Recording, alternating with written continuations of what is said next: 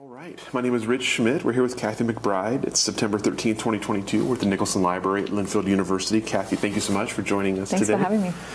The first question to get things started is why wine? Oh, this might be the longest answer.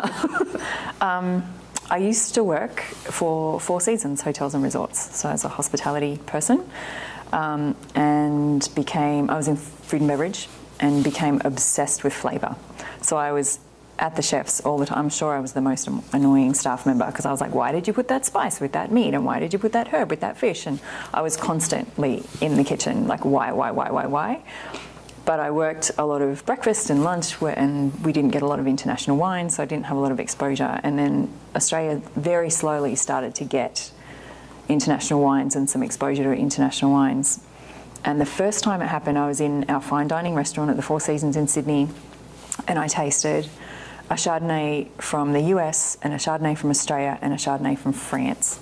And I don't even know why we had all those things open or how I got to taste them all in one day. And I was like, what the? And my head almost exploded. And then I went straight to the sommelier and I was like, why? These are all Chardonnay. Why are they all so different? And he went for a pretty deep dive. I was pretty lucky into the possibilities as to why they might be different. And that was kind of it. That was my turning point.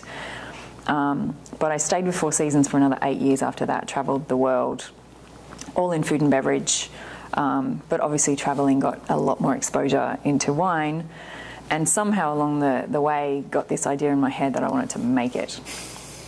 I don't know why. It wasn't good enough just to sell it or taste it, I wanted to make it. And so I had a few goals with Four Seasons. One was to get to 15 years service. One was to work in a country where English was not the first language, which happened, and then one was to be director. So I became director of conference services in the Four Seasons in Costa Rica, and I hit my 15-year goal all in one spot in 1 year. And so I went to the GM with my envelope in my hands, and I knocked on his door and walked in, and he saw the envelope and he said, no, absolutely not. I don't accept that. Whatever it is, I don't accept it. And then I told him what I wanted to do, and he's like, how could I say no? So the plan was I went back to school. So I was a mature age student. I got into every university that offers the course in Australia because I fit all these like minority groups. They're like, yes, come. You are female, you are old, you are like, you're all the things. So I got into all three, made a decision to go to Curtin University, which is in Western Australia. And the reason I chose that was there were a few easy ones. So the uni in Wagga Wagga, which is in New South Wales. A lot of people go there, but the year that I applied, they switched it from full-time to part-time. So I was going to have to do part-time online 8 years. And I was like, nope, definitely not. And how do you make wine online? Like, I was very confused about that situation. So then I was down to two, Roseworthy in South Australia, which has the most impeccable reputation. It's considered the best wine school in Australia. Their professors are professors. They're very, very intellectual and educational, and it's a fantastic course. Then there's Curtin in WA. I'd never been to WA, but the teachers at Curtin University are all winemakers. And their job is being a winemaker, and they just teach because they love it. Mm-hmm. Whereas the teachers at Roseworthy are professors. Mm-hmm. Their job is to be teachers. And I'm like, I want to learn from the guys that are in the field. So I ended up in Western Australia, learning how to make wine. Amazing. So I'm going to come back and we'll pick it up there in a second, but I want to back up a little bit. You mentioned Four Seasons. Yes. Tell me about life before. Tell me about upbringing, growing up, and how you ended up at Four Seasons. Okay. So I grew up in the very outskirts suburbs of Sydney in Australia. In the dodgy bit, I always like to say that, because it was you know, government assisted housing, and my mum was a single parent, and she struggled really hard to get us the education and the opportunities that we got. So I went into, at a not too young age, but I was about 7, and I went into gymnastics and just fell in love with it. I went to look at it actually and just walked myself straight through that door and joined in. So then my mum had to find out where you pay for the class because I was already in it. So I loved gym. And right through high school, I actually was coaching gymnastics. So that was my very first job. I was a gymnastics coach. So, and this will all actually tie in, which is strange, because right from that very young age, my whole life has been about balance. And so Filigree and stone, which is the brand, for me is also all about balance. But yeah, that'll all be evident as we move through. So yeah, I became a gymnastics coach, got to the top of my game at like 19 years of age. I've been coaching at that stage for 6 years. So I was coaching kids for the Olympics. I had a number of gymnasts down at the Australian Institute of Sport. We used to go down there every 3 months for, just for check-ins and make sure that we were on track. I was allowed to go to school late and pick up kids. Like I would leave school early, so I was like half an hour either end of my high school years. As long as I did the work at home, I was allowed to, not be there. So yeah, from a really young age, I was pretty ambitious, I guess. But then 19, where do you go after that? I mean, I was like, what am I going to do? This is it. Do I want to continue to do this? And one of my friends was like, well, you really like traveling. You should do something like hospitality.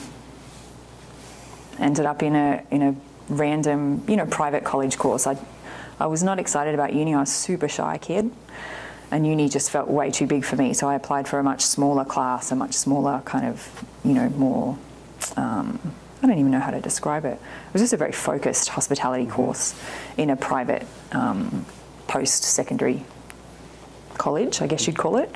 It wasn't a university. It was a private version of a uni. And as part of that, you had to do 600 hours work experience, which is a lot in 12 months. It was only a 12-month course. So I applied everywhere, and, pizza joints and any hospitality. It didn't have to be something specific. You could apply anywhere.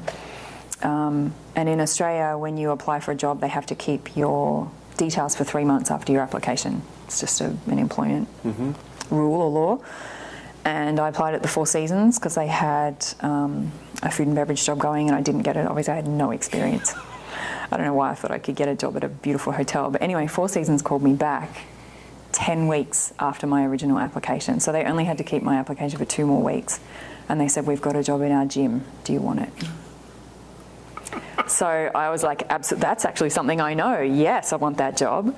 And in amongst that, as part of the duties of folding towels and signing in members to the fancy Four Seasons gym, I trained our top 8 executives. They're called the planning committee. And I did all of their fitness programs for them. And after that, and all their wives were very happy, I kind of got to choose whatever I wanted to do. So I was like, I wouldn't mind trying food and beverage. And I ended up in room service, and the rest is history. You mentioned the chance to travel to a lot of different places. So tell me about some of the different places you worked, maybe some of the highlights of the places you worked, and maybe favorite memories of that time in your life. Oh gosh. So my first Four Seasons travel experience, we shut the hotel down in Sydney for a refurbishment because the Sydney 2000 Olympics were coming. We were the official Olympic hotel, which meant we had the whole IOC and all of the royal families from all over the world, and the hotel was not in the right shape physically. And they're like, okay, to get it done fast enough, we've got to shut it down. And what you were supposed to do was stay home, but be on call. And I was like, I cannot stay home. I will die of boredom. So I said, well, can I just go to a different Four Seasons? There are so many, surely someone needs help. And they're like, if you can find the Four Seasons that needs the help, we'll let you go. Done. And I was like, well, I've got friends in London. I'm going to see if it's available. So I just called the Four Seasons. They hooked me up with all of the contacts and who to speak to and all those things. And I said, this is my experience. Do you need help? And they said, we are desperate. We've got 3 international sporting events this summer. We'll have you for somewhere between 4 and 6 months. When can you arrive? And I was like, great. So that was my first experience with travelling with Four Seasons. And the highlight of being over there, apart from, being with my mates, was that I made an agreement when I first got there with the boss of room service. I was in room service, that I would work for as many hours, 4 days in a row every week. But please, could I have a 3-day weekend? And whatever tips I made in those 4 days, I used to travel the other 3 days. So sometimes I would go to Scotland, and sometimes I would go to Paris or Italy, or wherever the money got me. That was my highlight of England. Then I went back home, did the Olympics, and then I thought it would be really cool to do an opening, because it's when you work for hotels, particularly big ones with an international footprint, the kind of pinnacle and the way that you can get places is to do openings. And we were opening a hotel in Whistler in Canada. And so I applied for that job. I wasn't, by that stage I was in conferences and events, and I had to take a bit of a demotion to get there, but to do the opening I was like, I'll do it. Yeah, so I was back in the restaurant and had never seen snow in my life. And I remember the first time it snowed, I was staring out the window of my house and I called my mum. I'm like, Mum, it's snowing. And she goes, why are you whispering? I'm like, because it's so quiet. It's so quiet. It's so beautiful and magical.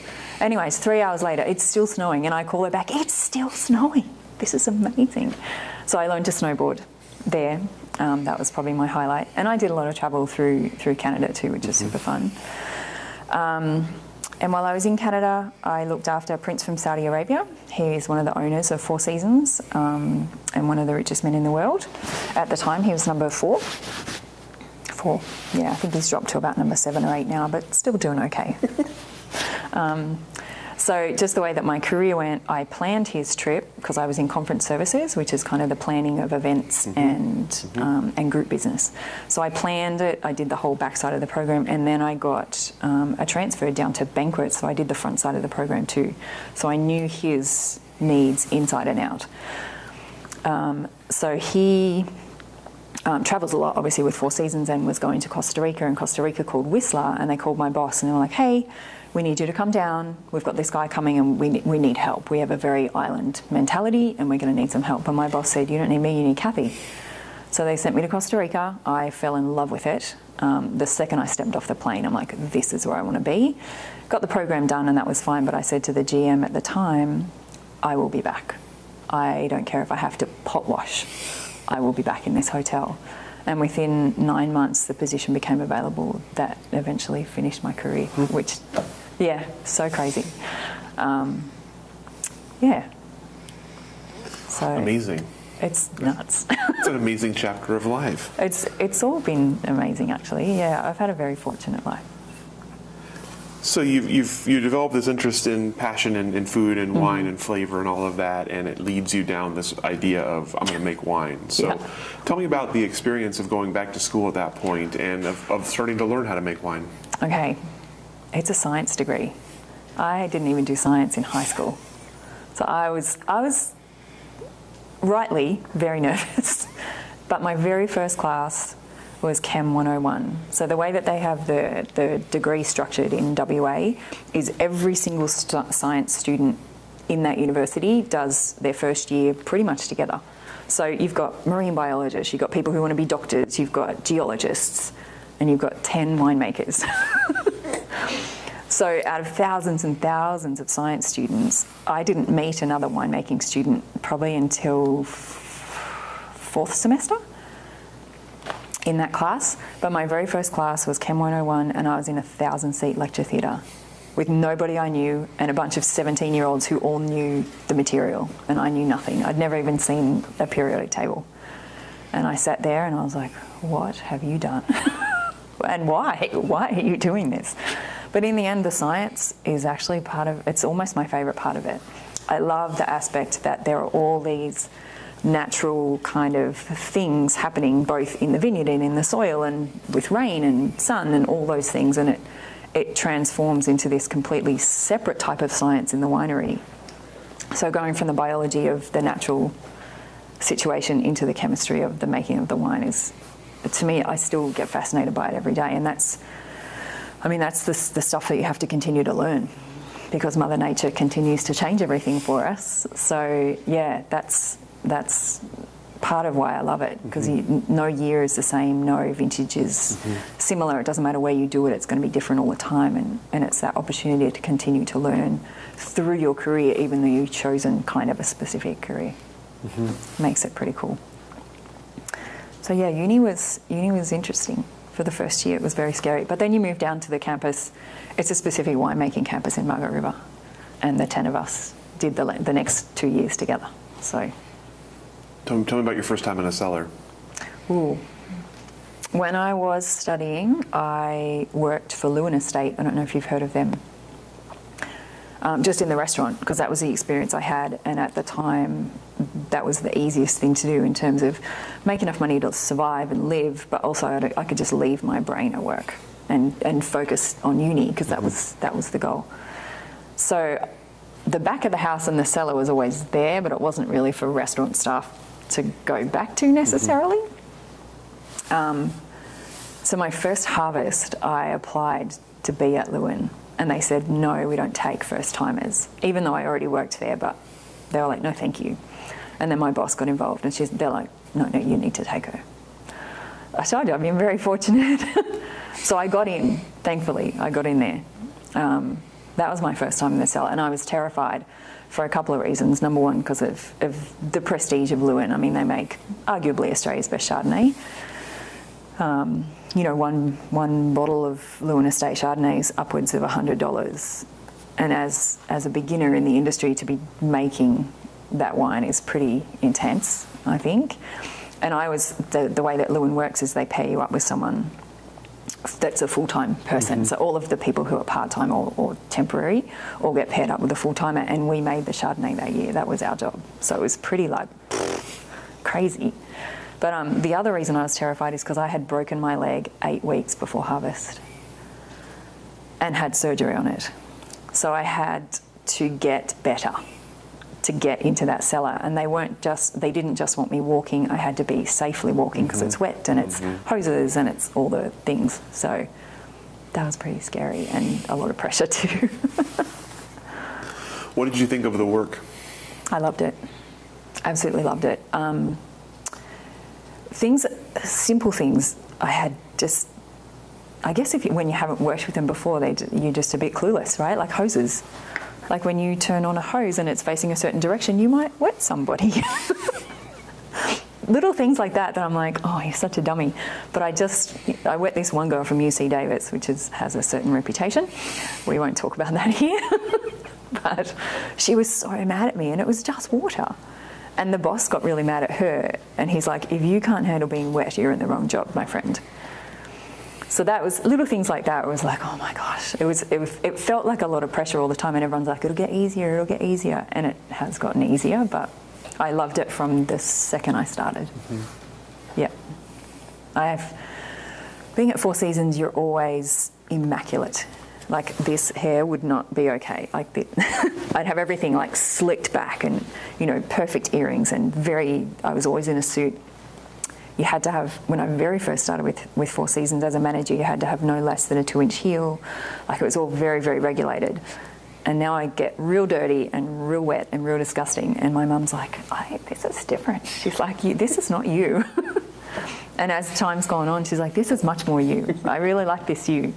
So it's been a funny transition, because, I went from high heels to these, in pretty quick succession. But it's an unexpected change, but a pleasant side benefit of it. So you had mentioned that the reason for going back to school was to make wine. Like that was your stated goal. So as you started down the path, did you have an idea for where you wanted to be and what you wanted to do eventually? What was the eventual goal? Always wanted to be a winemaker. Whether that meant making my own. No, it did mean making my own. Eventually I wanted to make my own wine. That's 100% sure. But I was pretty open about the path to get there. From the very beginning though, my passions have always been Chardonnay and Pinot. So even though I was in Margaret River at the time, in Margs they make Chardonnay and Cabernet because it's a maritime climate. I was always going to go back east, which is home anyway, to do Pinot and Chard. So my goal was always Victoria or the Yarra Valley. Not necessarily the Yarra, but always Victoria. I toyed with the idea of Tassie because they also have fantastic Chard and Pinot. But Tassie has such tiny, tiny producers that it's very hard to get a full-time job there. So you could do harvests, many harvests, but you'd be struggling to find someone who needs a full-time cellar hand, and then to move up from there into assistant winemaker or winemaker is almost impossible. So I did that. I finished my degree and always had the plan to go back east, but had a very small window where I could have done an international harvest. So that's how I ended up here. So tell me about that. So give me kind of after you graduated, what was the first thing you did? I went to Bergstrom. So I know, again, very fortunate. Yeah. So as we were finishing up, one of our lecturers mentioned, like, if you want to do an international harvest, you know, these are the things you need to consider, and, you know, basically gave us a list of stuff that we need to think about. And one of them was, what do you want to make and where do you want to be? One of them was, how easy is it to get a visa? Do you speak the language? Like all the little things that you need to know for travelling. And because I had such a short window, and Aussies have a pretty easy ride when it comes to visas in the US, I was like, I could easily squeeze in a US vintage. And I finished my degree in June. So it was, I had a kind of a quick window that I could come here, do a harvest, and then I was going to start my real job in Victoria, hopefully by December-ish. Mm-hmm. So I just... What year was this? This was 2015. Okay. 15? No, 15 at Lewin, 16 was my 1 year at Bergstrom. Okay. Yeah, so I finished in June of 16. And I just Googled the bejesus out of Oregon wine. I was like, Oregon's obviously where I want to be because it's Pinot and Chard. And I Googled best Oregon Pinot, best Oregon Chardonnay, best Oregon Cellar Door, best Oregon winemaker, best Oregon, best Oregon, best Oregon, best Oregon, all of it. And I started to whittle down, like, which are the ones that are appearing a lot, one after the other. But also then I started to look into those websites and be like, which of these companies has a similar ethos to me? So I applied to, after looking at a gazillion, I applied to about 5, and Travis from Bergstrom reached out to me, and we had an interview, and by the end of the interview he was like, when you come. He was already talking about when I got here. 16 was an incredibly short vintage. I think we did everything in 5 weeks at Bergstrom that year, including like ferments and everything, barreled down, done. I'm pretty sure it was 5 or 6 weeks. It was insane. And Josh really taught me, Josh and Caro, really taught me the beauty and the fun and just the appreciation for harvest. And the way that they celebrate the harvest is magical. So we had, number one, we had an incredible team that year, and Josh and Caro still talk about it. And I caught up with a bunch of them in Burgundy, actually, which was really fun. But yeah, so we had an incredible team. I was actually the youngest on the team in terms of how many vintages I'd done, not obviously age. But yeah, at that stage, I'd only done, it was my 3rd harvest. And the next person up had already done 5. And then it went up from there. So yeah, I was a newbie, but everybody in that team was so generous with their time and their energy.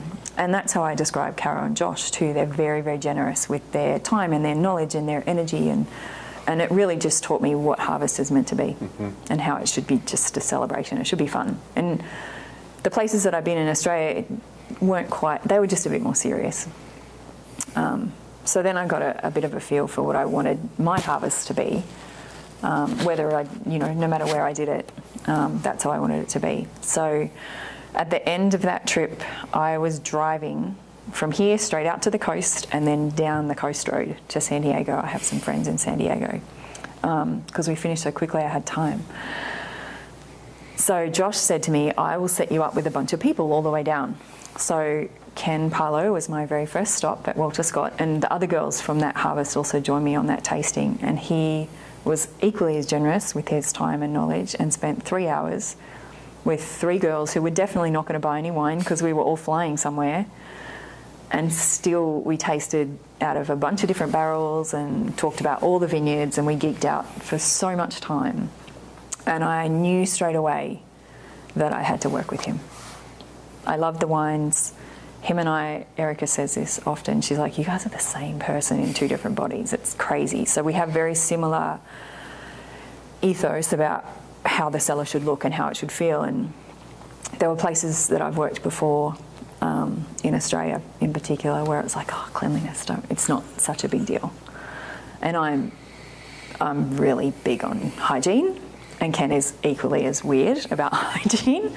So that worked out really well. So then I spent the next few months scheming as to how I was going to not have the other 2 girls be the one intern that Walter Scott had, and how was it going to be me. Thankfully they didn't want it anyway, so it worked out all right. But I ended up, I reached out to Josh actually, and I was like, hey, I just wanted to see what you thought about me doing harvest with Ken. And he wrote back within seconds, oh my gosh, perfect.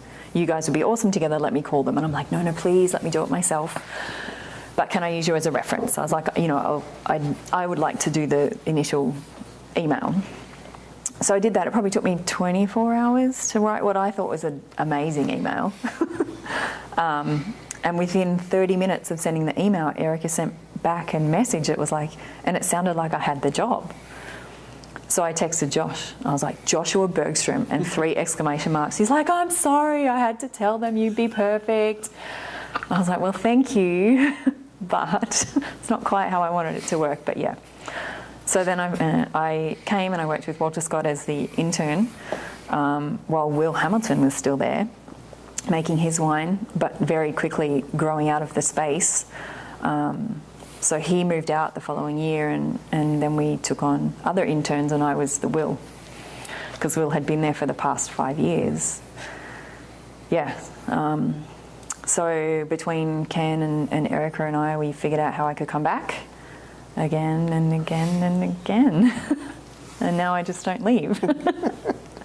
So I did the back and forth until 2020. So it was 5 vintages in total, or 4 vintages in total, backwards and forwards. And my full-time job in the Yarra Valley, my boss there was a pretty special human, and he said that he would give me 3 months a year to come back and do the harvest here.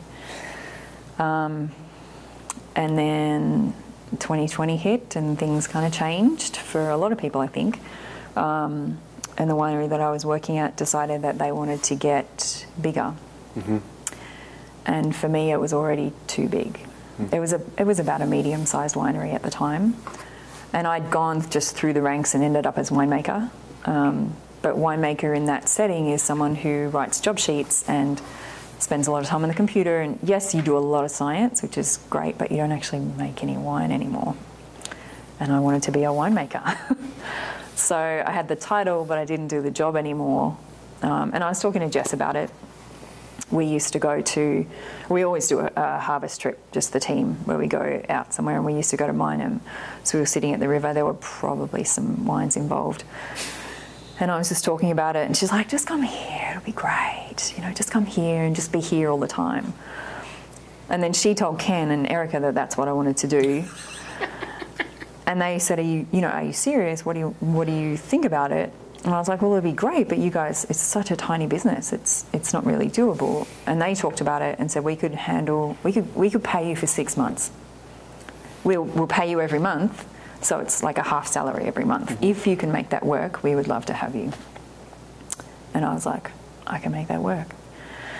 So I went home to Australia, quit my job straight away, but I said I would do harvest. So I got home in December, told my boss that I was leaving, but I said I would do the final harvest, because you can't leave someone in the lurch, especially not at that time of year. So I went through to April, and hello COVID.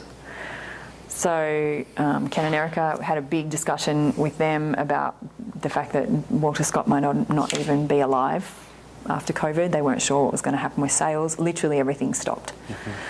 Mm-hmm. That conversation was in March. I was still doing harvest, so it wasn't a big deal. But I didn't say anything to the boss. And then the world kind of shut down. We weren't really sure what was happening. So I was like, can you give me a couple of months? And no one else at work knew, only the boss. And he's like, yeah, for sure, let's just ride through the next couple of months and see what happens, which I did. And then Ken and Erica are like, actually, things are going really well. Can you get back here? And I was like, Australians aren't allowed to leave, but let me try.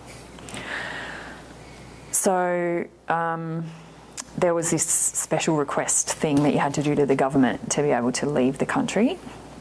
So I applied to leave the country. I was like, I've been doing this the last 4 years.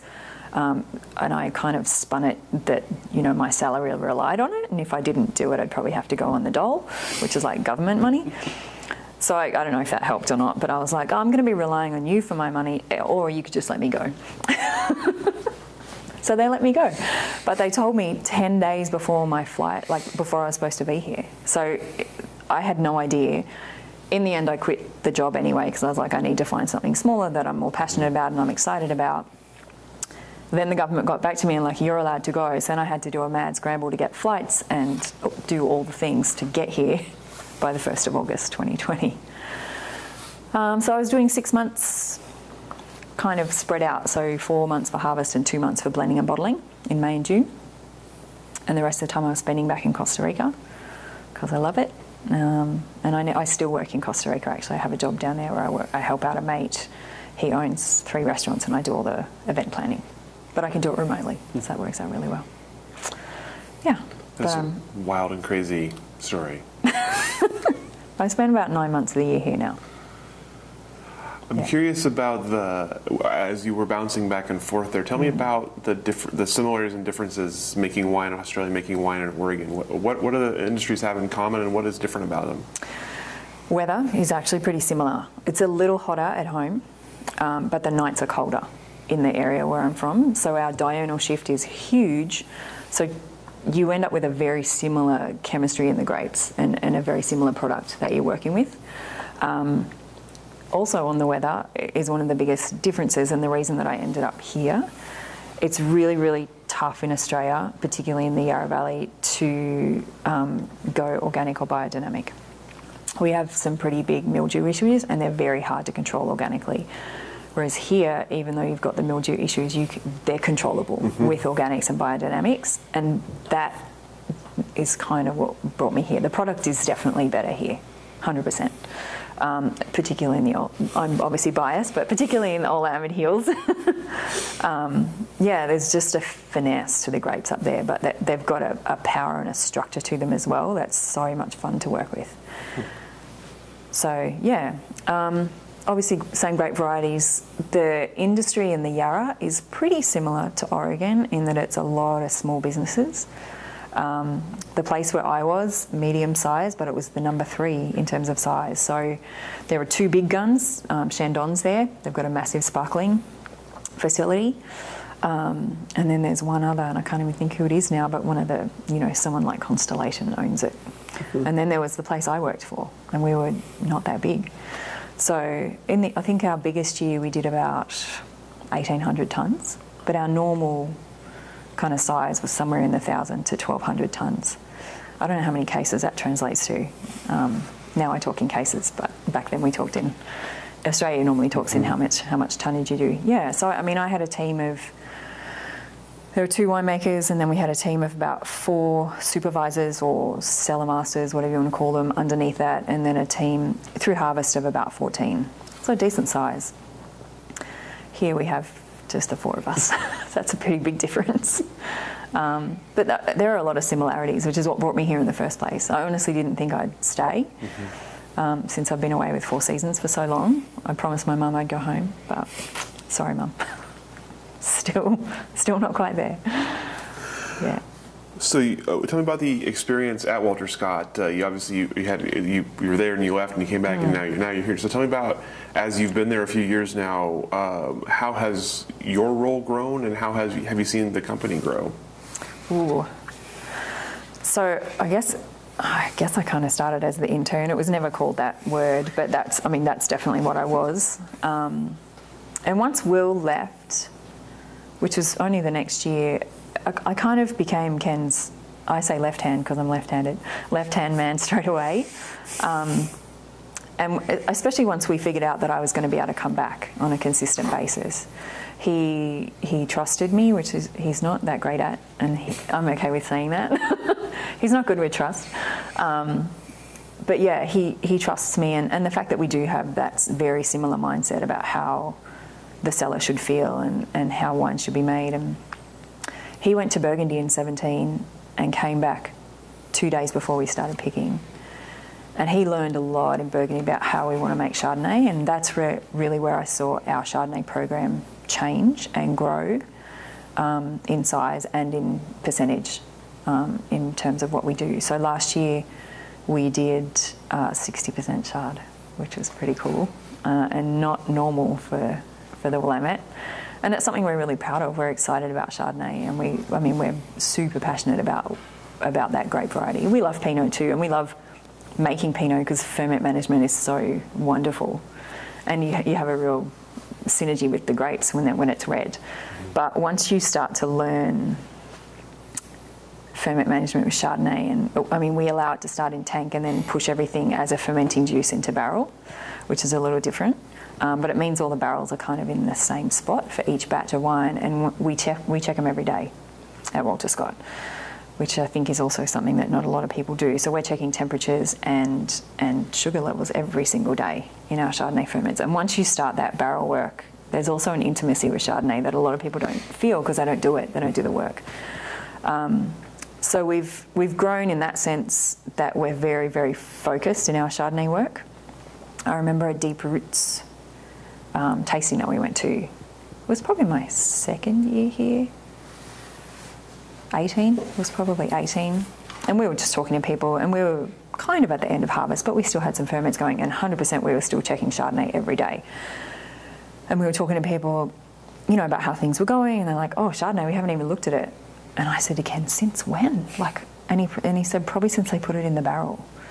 And then the next year we went to a winery, as you do, post-harvest, and again, we were looking at their Chardonnay in their barrels. They couldn't reach the wine with the thief that they were using.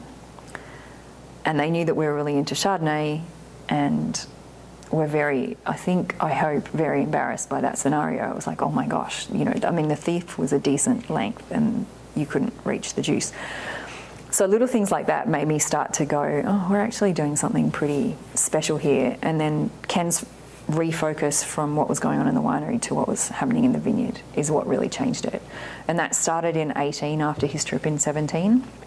And it's just been more refined and more refined over the years. It's hard to get the growers on board because we buy all our fruit.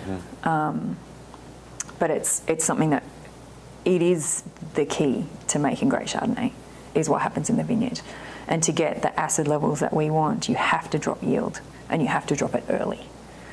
So, yeah, that's probably been the biggest evolution, I think, for Walter Scott. And then the other thing is in 2021, so last year, sat down as a team, Ken, Erica, Jess and I, and we made the decision not to take on an intern, a fifth person, for a couple of reasons. It was just always weird. The four of us have been together now this will be our sixth vintage together. And so to bring on another person it really was a fifth wheel. And that poor person, we're really, really close. We're a very tight team. We know each other's strengths and weaknesses very, very well. And to have someone come into that, it was just always a bit strange because we are so tight. And the other thing is we were spending so much time with that fifth person, making sure they were okay, double checking that they were doing what we wanted, and kind of babysitting. We're like, maybe we should just spend that time focused on the wine. So we gave it a go, and we loved it. It feels so bad to say that, but we loved it. And so we're never taking on another intern. We'll have people for a few days who want to do some experience, or sommeliers that love working with our wine that want to come in and do a day or two. That, no problem, but we'll never ever have another 2-month intern. So they're probably the two biggest things that have grown. Yeah. Tell me about your label. You obviously mentioned that was something that was a goal from the beginning, was to be a winemaker, to have your own product. So tell me about the evolution and the creation of that. Okay. In 2019, I had the opportunity with my Australian company to just do a 2-ton ferment, which was exactly what I wanted to do, no more, which is 4 barrels. It was exactly what I wanted. And the winemaker at the time, I was the assistant winemaker at the time, and the winemaker came to me and said, you can choose between these 3 vineyards, and he'd chosen the top 3 for me. And I picked one that it wasn't what everybody thought I was going to pick, but the reason I chose the one I did is because I felt like the mix of clones up there was cooler, like it was really different.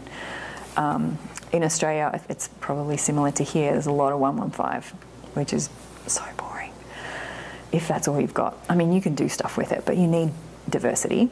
And the vineyard that I chose had diversity, and the other thing about it was it had a higher elevation. And he looked at me at the time and he said, that's the one I would have chosen. And just, that was it, let it go. So I made a 2019 Yarra Valley Pinot. Really, for the Yarra Valley that year, it was really cold. It was a very late vintage, but the skins were pretty thick and the berries were really tiny. So it was easy to get colour, but it was also really easy to over-extract. But the wines ended up really delicate because you couldn't really punch them down because you would end up with burnt tea, more or less. Yeah, so the wine from there it's a very Yarra Valley. Like if I put my two wines together, the Yarra Valley and the Sojo from the same vintage with the same single person, 1 2-ton ferment, 4 barrels, everything was so similar. They are polar opposites of the earth, and it's funny because they actually are polar opposites of the earth. So they are both really indicative of place, which was always my goal. I'm like, I want to not stuff up what's been done in the vineyard. That was always kind of my ideal, I guess, was to have beautiful fruit to work with and then just make sure I didn't do anything wrong. Yeah, so that was my first vintage, and then after Jess's drunken discussion in in the middle of Oregon at a river, word travels fast in this industry, and especially in the old Amity Hills. So Denny from Sojo had somehow heard through the grapevine, no pun intended, that I was considering moving the brand here. Because that was my first question, is like, how can I be here when I have a brand in Australia? And Jess, being Jess, is like, just move it here, it's going to be great.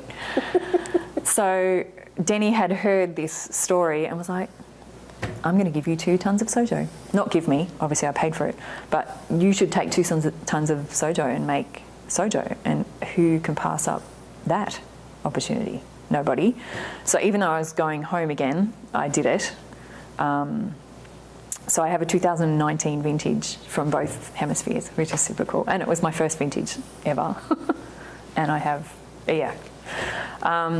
So it was a whirlwind journey, because it kind of, the Australian one was very organised and very well planned. The US one was not so. It was like, you are getting fruit and it's coming in 3 days' time. So it was fun. And 19 here was another pretty cool sort of wettish year. We were picking in between the rain. But again, small berries, thick skin, so over-extraction, definitely a possibility, but the power of the fruit here is very, very different. So along with not stuffing up what had happened in the vineyard, I always wanted to make a wine that was balanced. Mm-hmm. Gymnastics, food and beverage. My whole life has been really all about balance.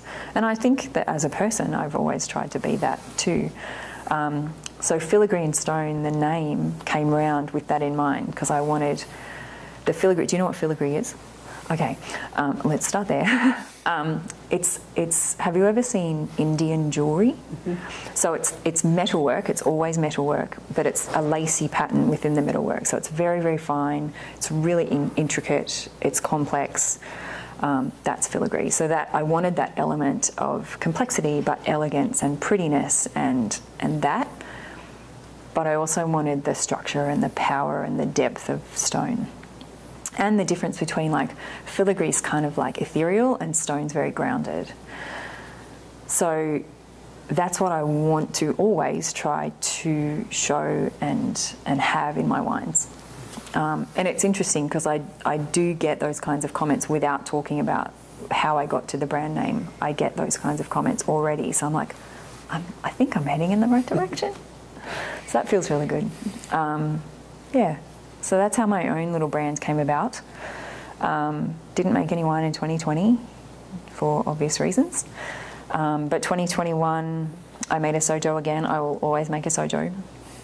But my goal is to make 4 barrels of Sojo, but then 4 barrels of Chard. Mm-hmm. So I'm on the lookout for a really iconic Chardonnay vineyard, and I'm hoping, we'll see, to get some fruit from Freedom Hill, because I think it's a fantastic vineyard, but specifically for Chardonnay, it's an epic vineyard. So we'll see. I was walking the vineyard for Walter Scott with Dustin not long ago, right before Burgundy. And he had mentioned that some fruit this year was being sold to another winemaker, and it's a girl. And he's like, yeah, I think she makes good enough white wine to sell some fruit to. And I'm like, but what about me? When are you going to sell fruit to me? He goes, when you ask. And I was like, oh, Should have just asked. But I didn't think this was the year because he got hit pretty hard with frost. So next year I'll ask. We'll see. Yeah. You talked about balance and obviously a recurring theme. Yeah. Tell me about being, for the first time, being with your own brand, having full control and not anybody else to sort of answer to. How did you decide what balance meant to you in that case and what you wanted to produce? Terrifying, first of all, obviously, because you don't see the results of what you do for so long. So it's definitely trial and error. I had the very good fortune of having worked with Sojo for 4 years before I made my own Sojo. So that helped me a lot. I knew how the ferment behaved. I knew what oak played nice with it. I already had some ideas in my head, so I knew that I wanted to have Taranso in the mix in terms of my oak program. And then I had access to some neutral barrels. So I had a once fill Taranso and a twice fill, I think it was Bertognu, and then a bunch of neutral, very neutral. And I already knew that would work. I have seen in pretty much everywhere I work that pump over is a really nice way to start a ferment, and there's no need to really do anything until the end, until you know how much structure is already there, and then you build in the structure in the last 3 to 5 days. So that I already had a really good idea of. 19, I only needed 1 punch down and 1 Romo Pigeage, because that was just the vintage that it was. And Australia, I did exactly the same actually. Which is very strange, and then 2 completely different wines. But I think just knowing the fruit pretty well before I started, which again, so fortunate. Not everybody gets to play with the fruit that they're going to eventually have as their own. And obviously I'll continue to change things a little bit. So we'll see. I've got a new barrel coming into the mix. I bought my first new barrel last year, and then I've got a new brand. I'm going to use a Francois Frere this year because I know that it plays quite nicely, but I want to make sure that the Taranso Francois Frere Sojo mix is kind of nice. So there will always be a little bit of trial and error. And the balance comes into it in that I don't want anything to stick out. I want it to be structured, but I don't want people to go, oh, that's big, or that's masculine, or that's, rich, or whatever. I want it to be there, but I want it to be balanced by this lightness and this ethereal kind of quality. And, I want it to be fruity, but I don't want people to go, oh, that's fruity, because that's not a compliment. So you know what I mean? Like that's where the balance comes in for me, is literally trying to balance the structure of Eola Amity with the clones that I have. I'm lucky at Sojo I have a majority of pommard, which is a really beautiful kind of, it can give you that ethereal quality if you let it, but you have to be careful because it can also give you tea if you work it too hard. Yeah, so the Sojo fruit, I've got about 70% pommard and then a little bit of Wadensville, a little bit of 115. So, does that answer the question? Absolutely. Okay. You mentioned Chardonnay as kind of the next step for you, making your own. Obviously, working at a place that's becoming pretty synonymous with Chardonnay. Yes. What do you want to do differently? I don't think mine will be as reduced as ours at Walter Scott. I love the reduction, but I think that's Ken's that's his trademark.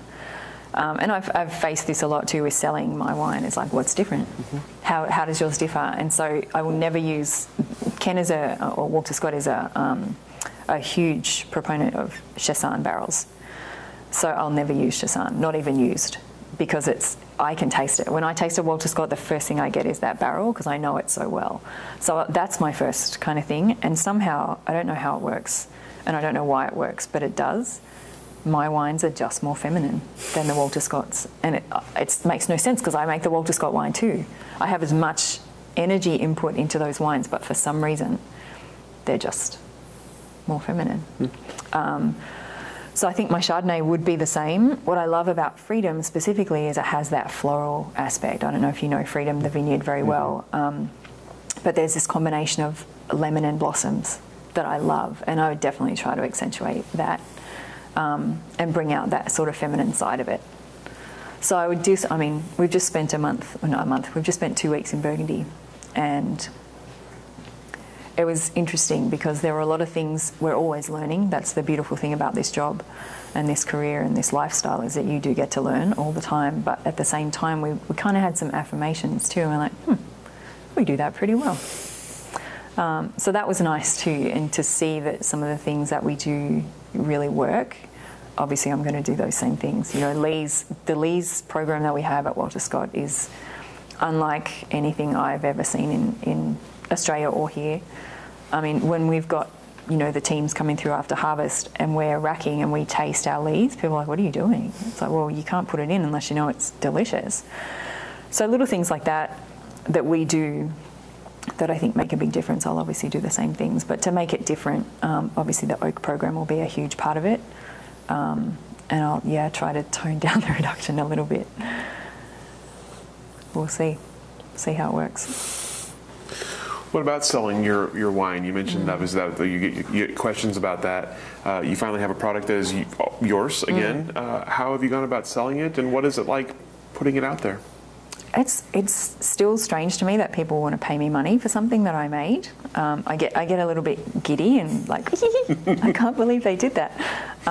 So that's kind of fun and still terrifying because I want them to like it, obviously, when they open it.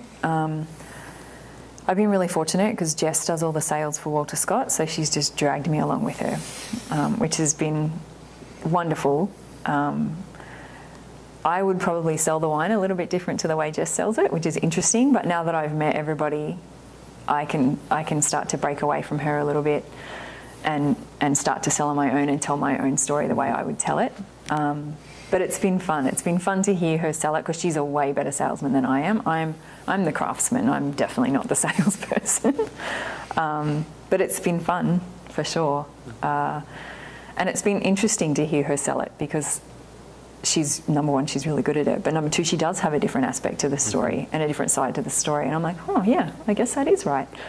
So that's been really interesting. Like I met someone just today before I was here, and he's like, who are you? Like what? And I'm like, oh yeah, I work at Walter Scott, and this happens all the time. They're like, oh, so, you know, are you just here for the harvest? I'm like, no, this is my 6th vintage. And they're like, how have you flown under the radar for so long? And I'm like, because I try.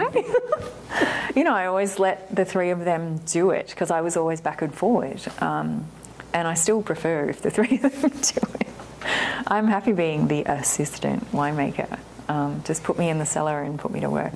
Yeah. So I'm kind of the same with sales. It's hard. That shyness is still a part of my personality, even after all this time. So yeah, the sales aspect is tricky, but with the places I've got it into, I've been really lucky because of Jess. Yeah, and I also have some Four Seasons connections still. So the wine is randomly in San Diego.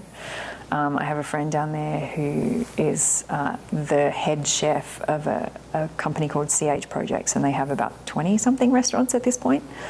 And this is another funny story. I said to him, can I ask a favour? Can you put me in touch with your wine guy? And he's like, yeah, no worries. I'm like, no other favours. Like, I don't want you to put it on the list. If he doesn't like it, it's okay. It's fine.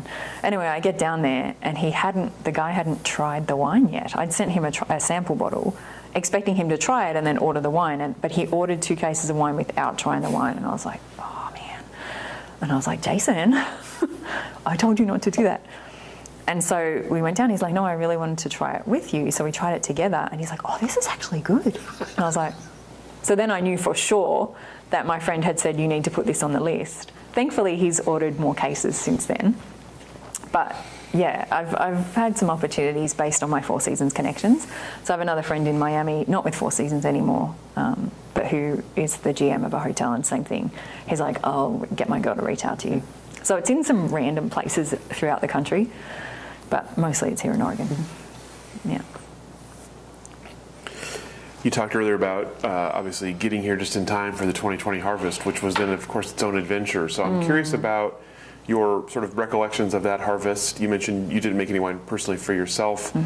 Tell me about what 2020 harvest was like, and what were the sort of what were the takeaways for you from that? Oh, the takeaways are education is amazing.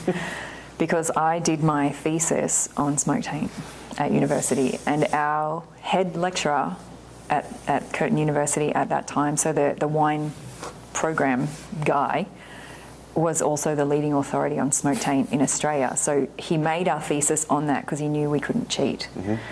So you had to research the bejesus out of smoke taint because it was really hard to get any papers. You know, you're looking for peer-reviewed papers without his name on them. So it was a tough assignment, but it was lifesaver, to be honest. So 2020, being Aussie, I'm very used to fires. We have bushfires almost every year. The town where I have a house now, I wasn't involved in this fire, but was part of the Black Saturday fire. So in 2009, in this town, the entire town was razed to the ground, like completely flat, with the exception of 3 structures: a child's cubby house, the bakery, and a log cabin, which makes absolutely no sense, but that's what happened. So fire is just something, as an Aussie, you just get used to it, and you get used to what to do and how to prepare, I guess. Not necessarily, I'm not even talking about winemaking right now, but in 2020, I packed a bag to go because there were people, they were talking about evacuations pretty close to us, and I'm like, I just need to be ready. So I packed a bag and I told the guys at Walter Scott, and they're like, what do you mean? I'm like, oh, this is what you do. Like, when they tell you you need to be ready, you go. Like, you have to be ready. Like, put your passports in there, get all your whatever, expensive jewellery, anything you want to keep, letter from your mum before she died, whatever, like, put it in that bag. You need to be ready to go. So the whole team did that in the end. And as it was getting closer and closer, I don't know if you know Andy Steinman. So Sue and Andy are small partners in Walter Scott. They own 20%. They don't have any say in what goes on. They're pretty much silent partners, but they're very enthusiastic and super helpful. Like, Andy comes to sort fruit every year, and he's a huge kind of guide, I guess, on the financial side of things. Very, very smart, savvy businessman, and he does a lot of I guess purchases is what he does a lot of consulting on purchasing wine businesses. So he was worried about the financial aspect of what happens if we make a wine that turns bad in bottle, because he'd tried something from California, I want to say 2017 or 18. They had some bad fires, and he is friends with someone who has a winery down there, and theirs went bad in bottle. So I was already talking about mini ferments. He was already talking about cash. And they were like, wait, what's a mini ferment? How does this work? So I went and collected fruit from every vineyard, did the mini ferments. Everything looked great up until the final day. And on that day, we had Freedom Hill Pinot on deck, delivered. And we tasted through every wine, and Andy was there with us, because obviously it's a huge financial decision to not make wine. But every single one of those ferments tasted like an ashtray. So we cried a lot. And Ken and Erica made the decision not to make any red. We changed our Chardonnay program completely. So our normal press cycle is about 3 hours. We're a pretty long, slow, gentle type crushing situation. We changed it. It was 54 minutes, our press cycle. Ken decided to crush anything, which was against what everybody had said. But the first press load we did, we had about 80% of our juice straight through the press without even starting the button. And we're like, surely the quicker you get it off the skins, the better. And I called home. So we have an amazing wine research institute in South Australia, the AWRI. And I called them and I was like, hey, I'm in Oregon. The first thing they said was, are you okay? Which is amazing. And I said, I'm all over the reds, but I know nothing, because there was no research on whites when I did my thesis. I'm like, I don't know anything about whites. Is there anything new? Have you got any new research? Have you got anything you can send me? He said, there is nothing concrete on white. He said, we're definitely still in the research phase of what's happening. But these are the things I can tell you. And I was like, we've decided to crush everything and just get it off its skins. He's like, the faster you get anything off its skins, the better. I was like, okay, great. So they were really the only people that said, yes, keep going with what you're doing. We tasted all the smoky ferments. We made the decision not to make wine, but we had red sitting on deck that was destined for red wine. So it was picked at red wine sugars. So we had to figure out how to make that delicious rosé, but we just put it through the press like a white and made a rosé out of it, much to Ken's chagrin. He said, I will never make rosé. And then here we are, pressing rosé. So super emotional vintage. It was hard for sure, but we're looking at everybody now trying to sell their 2020 wines, and some of them are going bad in bottle, and some of them are trying to convince their customers that they don't have smoky wine, and there's just a lot of stuff going on, and we're so happy we made the hard decision then. Because we've dealt with it. It's gone. All our rosés sold from 2020, all our Chardonnays sold from 2020. We called it Bois Moi, which means some things which we didn't realise, quite rude in French, but if you look at it word for word, it means drink me. Because we wanted to encourage people, like, we know you would normally lay things down from Walter Scott, don't do it, just drink it while it's good, just drink it. So that's what happened, and yeah, now when we look at things, we're really glad that we did it. And we came back to the concept, and it wasn't just about money, but it was more about, we respect our customers and we respect their palates and we respect their intelligence, and you can't go out with a wine that's subpar and expect them to pay Walter Scott prices when it's not a Walter Scott wine. So we bulked out a bunch of the white. We were able to make 90 cases of Freedom Hill Chard. That was the only single vineyard we made, and then we made 2 epic blends that had all the great stuff in it. Yeah, and just sold it out as quickly as we could and said, drink it as quickly as you can. So, yeah, tough, but we're glad we made those hard decisions back then. And Ken America made the decision to pay the growers half the growing fees for the year. So even though we didn't take the fruit, they paid half the growing costs for the season's wine. And then Andy, because he has so many contacts, helped to find people who wanted to buy the fruit that we were letting go. So 2021, we were nervous for sure as to whether we were going to get our blocks back and were we going to get the same fruit. But because of the way we handled the relationships, we got every single one of our growers back and all of the same blocks that we had originally had. So it says a lot about Ken and Erica as people. I think about us as a team too. We sat down and we thought about it really hard, really hard. You don't make decisions like that lightly. And Andy came at it, like I said, from the financial point of view. I came at it from the scientific point of view because I knew. And they're like, well, everybody's trying these fining agents, everybody's trying this and trying that. I'm like, there is nothing. There is nothing you can do. That wine will not taste good. And that's always our goal, is to make delicious wine. So if it's not going to taste good, what's the point? So yeah, tough year, but we learned a lot. I think we learned a lot about each other too.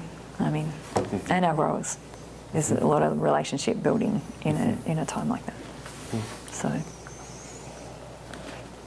tell me about we talked about kind of your sort of initial thoughts on the Oregon wine industry. Tell me about how you've seen the industry grow, evolve, change since you've been a part of it, obviously including the pandemic and including the fires of 2020 and everything else. What does the industry look like to you now?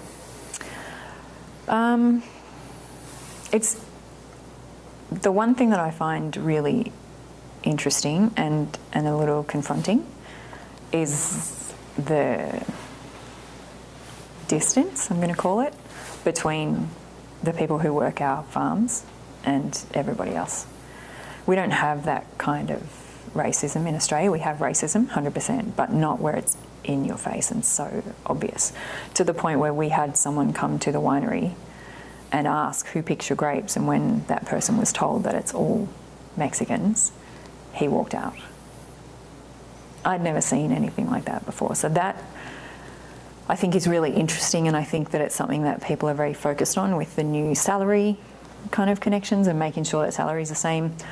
It was, I think that salary survey was originally to check that women were getting the same pay. I'm not 100% on that, but I thought that was what it was for. And then it got, it went, and they looked at everything, winemakers and salespeople and cellar door people and all the things. And then when it got to vineyard people, it was the only time where the men were paid less than the women. And I was like, well, why? Like, I didn't even get it. And Erica's like, Kathy, they're the Mexicans. And I was like, oh. And it broke my heart a little bit that is so obvious. And I think that there are definitely people in this industry who are working to fix that. I think there's a long way to go, the same as the racism in Australia. I think there's a long way to go, but I think there are people who are now focused on it, and I don't think that there was a focus on it before. So that's really cool. That's really nice to see.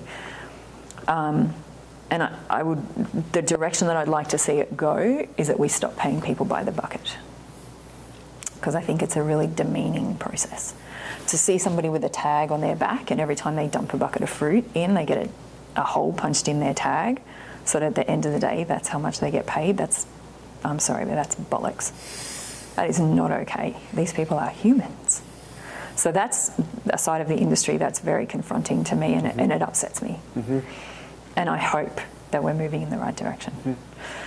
In terms of evolution of the business, I think that Oregon was so heavily focused on Pinot that they kind of lost sight about what was possible here. Pinot Gris was in there just because you kind of had to have a white wine, and it was the moneymaker, and even the Pinot Gris wasn't good, and it can be if you try hard, but no one was trying. But Chardonnay can be even better than Pinot Gris, especially when you try, but still there's a lot. I'd say there are 5% of winemakers in Oregon that are actually making intentional good Chardonnay. That's changed. It's more than when I first got here, for sure. And there are people that think that they're making good intentional Chardonnay, but they're still doing it with that, like, oh, the Chardonnay will make itself in the barrel attitude, which is not how you make great Chardonnay. You have to be, like, it needs almost more attention than the Pinot, which people haven't quite figured out yet. But we're getting there. That's definitely changed. The other thing I think that's changed is the grape variety situation. Climate change is affecting everywhere in the world. And in Australia, I think we probably saw it or feel it more than other places. I don't know why. Maybe the hole in the ozone layer, I'm not sure. But climate change affects our little island, our big island, really heavily. So we went towards the Mediterranean varieties very, very quickly in Australia, and I can see that change happening here now. Like, you look at Tom from Pray Tell, he's all into cool stuff. He's like, I just want to try that, and I want to try that, and he'll just give it a go. He's like, oh, let's see if it works. And I love that about him. Definitely not the wine I want to make, but the fact that Oregon is going in those directions and spreading it out, I think is really cool. And I love drinking Tom's wine. So, you know, it's super fun. I'm unfortunately this classic, like, driven Pinot and Chardonnay freak. But yeah, I think that's a really good thing. I think that, again, back on the farming side, we need to be, I don't even know how you control this or how you fix it, but there are so many people coming in and planting more fruit. We have a massive oversupply of grapes. And we don't even have the people to pick what we have now, let alone continue to grow the business. There's going to be a serious labour discussion happening very soon. Dustin from Freedom has purchased a machine harvester. It's a very, very good one. It was a great decision. The machine that he bought is top of the range, and it doesn't destroy the fruit and the vines like the old ones that I have seen in Australia, because machine-picked fruit is very common in Australia. You would do hand-picked in Australia for your top level, but all the other is machine, and it's for the same reason. Labour is really, it's hard to come by, it's expensive, and especially through COVID, we didn't allow anyone into the country, and all of our harvest is done by migrants. Everybody's backpacking around Australia, and you get to stay a second year if you spend a season picking. Australia's smart, right? Like, we have a tiny, for the size of our country, we're landmass-wise, we're very similar to the US. You guys have 300 and something million people, we have 28. So we need people to come in.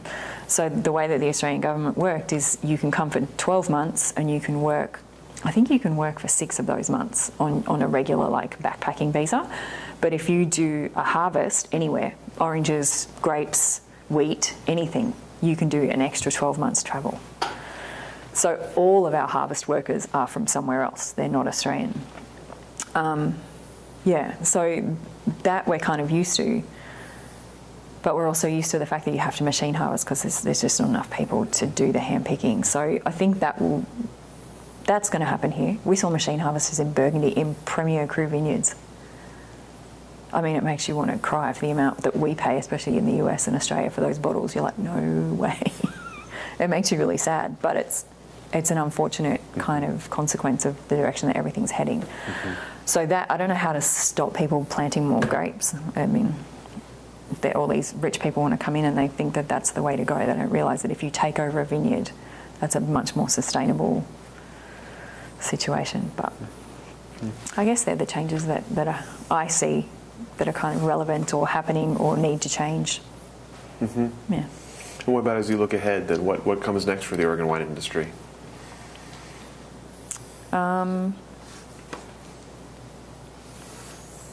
I think the focus needs to be back in the vineyards. Both staffing and planting and the way that people farm. I think here there's a lot more organic. There are a lot more organic growers than what you see elsewhere. I mean, when you go to California, the ground is like this. Mm-hmm. You know, it's spotless because it has to be photo perfect. And people don't realise, but when you start to talk about life in a vineyard and what it feels like and the energy, and if you don't have grass and stuff, then there's nothing underneath either. That, you know, and talking about monocultures, and it was interesting when we went to Burgundy, there are no bugs. And I didn't realise, I mean, I studied Burgundy like crazy. I could tell you learnt all kinds of things about it, but when you see it, and you see the sheer size of what's going on there, and it is a monoculture for kilometres and kilometres and kilometres and hundreds of kilometres. It's a monoculture, and there are no bugs. And you get back here and there are bugs everywhere, and it's like, so annoying. But then you're like, oh. I had this light bulb moment 2 days ago, and I was like, there are so many bugs, it's so annoying. And I'm like, no, it's actually beautiful, we need them. So little things like that, I think we do really well here, but at the same time, people are still very stuck in their ways about conventional farming. So I think there's still a ways to go with becoming more aware of the planet and how we can do, even though we make grapes and wine, yes, it's a monoculture, but there are ways to not have it be that way in the vineyard. Mm-hmm. I had a friend once he's very concerned about the environment and the planet and gets pretty down about it. But he's a wine guy, and I was like, so how would you like to see this industry? And he said, I don't want to be able to see vineyards. I want it to all just look like a forest. And I was like, wow, that's actually pretty cool and very true. And when you talk to people like Kevin Chambers from Coosa Farm, and he was making his own teas to spray on the vineyard and things like that, and he's like, you need biology to kill biology and fix biology. You can't have chemistry fix biology. It's not how things work. And we had some growers this year who were very, very nervous about the mildew pressure. I mean, it's highest it's been in 20 years, I think, this year. And it was pretty scary. And a lot of them, who are organic growers, wanted to put some kind of systemic spray on. But I think that where the lull or the lack of knowledge is here is that vines are very much like people, in that when you take them in an organic direction, they build up an immunity system. And the systemic sprays won't work anymore because they have their own immunity. And so they're going to, even if they get the mildew, they'll fight it better than if you put a systemic spray on it. Mm-hmm. So I think that's where it needs to go. I don't know how quickly we're going to get there, but that's the direction things need to go. There needs to be a focus on the vineyards and how we can, yes, grow this beautiful fruit, but in a much more sustainable way. Mm-hmm. And I don't think we have a choice. I mean, we have to be more sustainable. Mm-hmm. So. What about the future for yourself, both for your work at Walter Scott, your own brand, and your sort of life in general? What are you looking ahead to? What are you planning for? I'm not a good planner, which is why my handle is Tipsy Gypsy on Instagram. I'll always, I think, have that kind of wanderlust. But I never want to make, my goal with Filigree and Stone is, I never want to make so much wine that I can't work at Walter Scott. I love that team. I love the wine we make. I'm super proud of it, and I don't want to ever not make that wine. So my Filigree and Stone project will always be 4 barrels of Chard and 4 barrels of Pinot. It's sustainable. Hopefully it'll kind of become a wine that people really is well sought after and it sells out. That's all I care about, just sell it out. So that's kind of it. But then Ken talks about retiring in 10 years. So we all need together an exit strategy. So we talked about maybe we go to Provence and we make rosé together. And Jess and I are always like, we're included in that plan, right? Like, we're all going to Provence, right? And then there's been talk of mezcal, and maybe we all go to Mexico and we make mezcal. But I don't think we'll stop. And I don't think we'll ever split up. Not for a while, anyway. Mm-hmm. Yeah, but the heat is something that concerns all of us for sure. You know, seeing those fires, the smoke come in the other night, I was like, oh, it's so recent. 2020 is so recent that it gives you a little bit of those, oh gosh, feelings. So that was interesting to see what that happened, and it's like, okay, so we kind of need a plan B, but it's going to be a team plan B, I think. Yeah. There's a lot of love with the Walter Scott family. That's really cool. Actually, it's really nice to hear. Yeah, that's kind of what my mum sees, I guess, with me being away. I'm like, I'm so sorry, I found my people and they're on the other side of the world.